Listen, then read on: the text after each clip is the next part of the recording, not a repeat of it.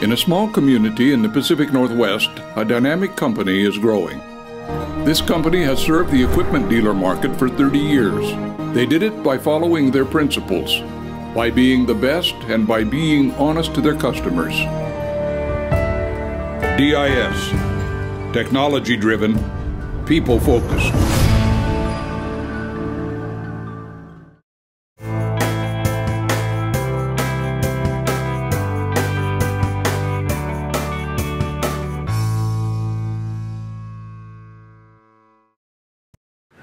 Well, inventory is a dirty word, used. But you got to have used inventory for the person that comes in on a given day to have it. Not everybody can afford the new one way or another. If you don't have some on the lot, they drive through the lot, they don't even stop. And the way our lots are located, people are driving through all the time, and they'll call and say, well, on my way through the pier, we looked at something, we seen it, what have you. But if it's sitting out in the country and you don't trade for it, you don't ever have it. Now, unit-wise, we're very heavy, I'll admit that.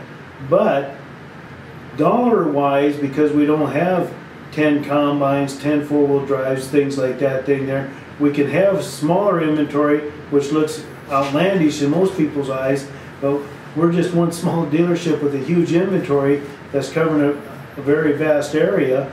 And I think because of that, people are stopping through on the way by, seeing what we have, and we're getting phone calls, which enhances our sales through the internet and things like that, which has been very helpful.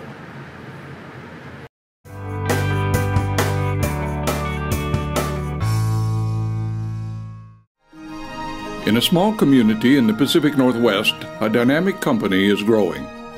This company has served the equipment dealer market for 30 years. They did it by following their principles, by being the best and by being honest to their customers. DIS, technology-driven, people-focused.